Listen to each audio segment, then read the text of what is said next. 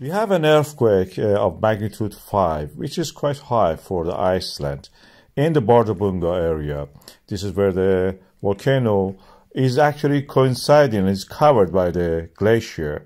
This is the second highest peak in Iceland, and in the past we had missed the eruptions due to these earthquakes visually until the satellites picked it up. We are now seeing, of course, in those areas some flooding of the water. We have seen it last week. We reported that, and the aerial view shows some change, but we are not certain. The depth is 1.7 kilometers. That can be the contact of the ice with the ground, or a little bit below the ground. It can be due to the melting of the ice, but we have to see for later information. I have a video about this. Please watch that. Bárðarbunga volcano is the second highest mountain in the Iceland. It is an area 200 kilometers long, and we had an earthquake in that area.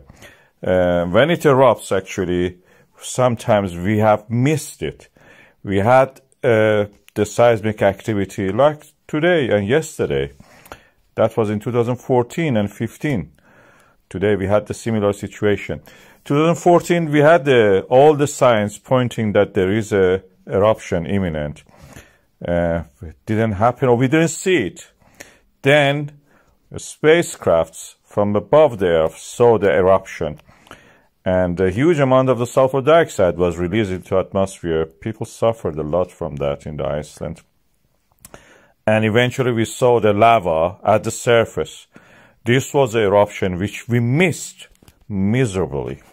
And as you can see, the situation is very similar to that. The evidence is there, like those areas that we know in Iceland, that when you see rivers of the water in the glacials flowing, that points to some, magmatic activity. Bárðarbunga means big bulge, or borders bulge. It is the area to watch at. It may erupt again.